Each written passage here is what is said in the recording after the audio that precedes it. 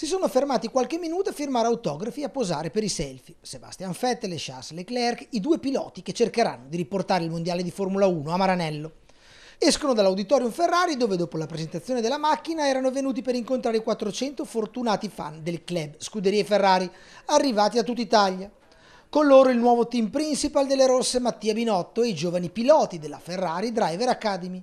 Nomi illustri i loro, alcuni giovani figli di campioni, da Alesi a Fittipaldi fino probabilmente al più atteso, Mick Schumacher, l'ultimo arrivato, il figlio di Michael. L'entusiasmo è alle stelle e la voglia di Ferrari è altissima, come ad ogni ripartenza l'energia e la fiducia sono pari solo alla speranza di rivedere il cavallino correre, più veloce di tutti. Fotografo di Leclerc, futuro campione del mondo. Dici? Sì, ha 2 o 3 anni. Mi ha firmato la camicia, Leclerc. Ferrari? La SF90 è meravigliosa, ci auguriamo che i tempi cambiano rispetto da un paio di anni e che sempre forza Ferrari.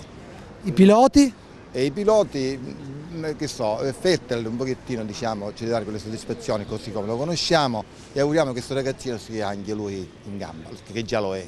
L'F1 dovrebbe essere la macchina del futuro, la macchina che svolge, la macchina che ci farà vincere, la macchina che fa battere le campane al parco di Maranello, come quando c'era il grande Enzo Ferrari. La macchina sembra bella, però l'importante è che andasse forte e che batti gli altri.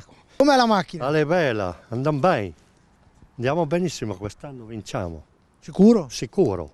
La macchina è una potenza stavolta. Vinciamo di sicuro. La macchina è bellissima, speriamo che vada anche forte, perché altrimenti siamo rovinati. Forza Ferrari!